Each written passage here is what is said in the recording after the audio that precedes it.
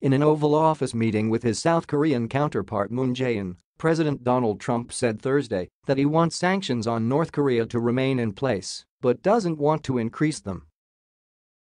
"I think the sanctions right now are at a level that's a fair level," Trump said.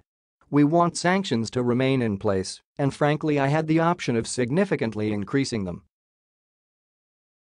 I didn't want to do that because of my relationship with Kim Jong-un.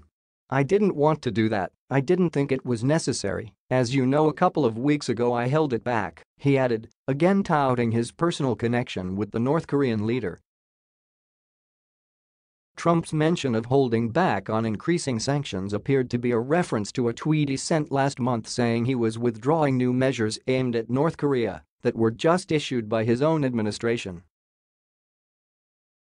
The tweet triggered confusion among his own aides and administration officials who were unsure what sanctions Trump was referring to and what the policy implications of the announcement might be. Trump's meeting with Moon at the White House on Thursday comes after Kim issued a stark warning seemingly aimed at the U.S., saying North Korea needed to deal a telling blow to the hostile forces who go with bloodshot eyes, miscalculating that sanctions can bring the Democratic People's Republic of Korea to its knees, according to North Korean state media reports. Kim's comments were made to the fourth plenary meeting of the 7th Central Committee of the Workers' Party in Pyongyang on Wednesday, but were reported by North Korea's state news agency, KCNA, on Thursday.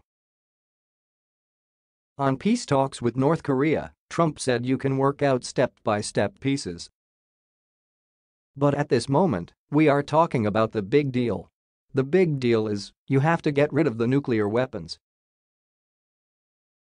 He also declined to comment when asked if he has communicated with Kim in the last 2 weeks. "Mr. President, have you communicated with Kim Jong-un in the last 2 weeks?" a reporter asked during the Oval Office meeting.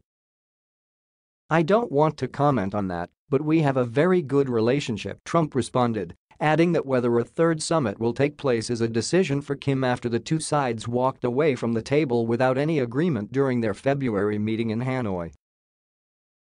Moon also held talks with Trump's National Security Advisor John Bolton and U.S. Secretary of State Mike Pompeo.